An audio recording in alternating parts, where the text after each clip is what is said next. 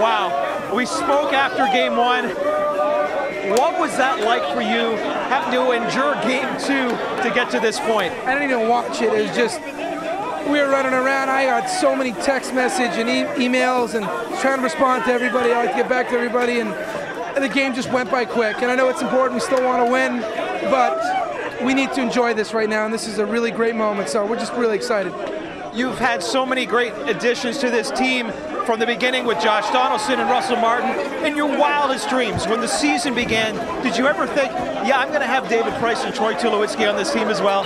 No, I mean, we thought we had a good team. We thought we had a chance to get better. Trade deadline, some opportunities presented themselves. We would have loved to have done it in May or June. Teams weren't willing to make trades at that time, so I think just things lined up for us. You can't say enough about our scouting and development. They got us the young players to be able to make those trades. So, you know, I'm a small part of it.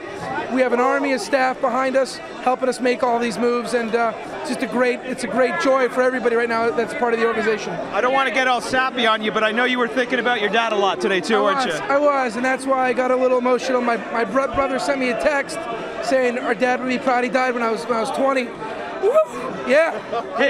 And you know, it's one of those things. So it's but it's just a great joy, and thrilled to be enjoying this. Is this the best tasting champagne you've ever had? Oh yeah, this is. I don't even mind that it burns now. This is just unbelievable. All right, thanks, Alex. Much appreciated.